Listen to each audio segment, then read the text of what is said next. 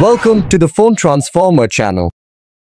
In today's video, we'll show you how to disable the in-app sounds on Messenger, step by step. If you find this video helpful, please subscribe to our channel for more tech tips and tutorials. Let's get started. Step 1. First, open the Messenger app on your Android device. Ensure you are logged into the correct account. Step 2. Within the Chats menu, locate the three horizontal lines at the top left corner and click on them to proceed. Step 3.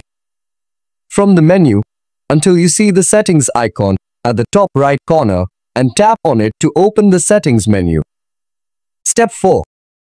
Once you're in the Settings menu, scroll down and find the Notifications and Sounds option. Then click on it. Step 5. In the Notifications and Sounds menu, scroll down until you see the In-App Sounds option, which is currently enabled. Step 6. Finally, simply tap to turn off the In-App Sounds option on the screen. You've successfully disabled the in-app sounds on Messenger. Thanks for watching and see you in the next video.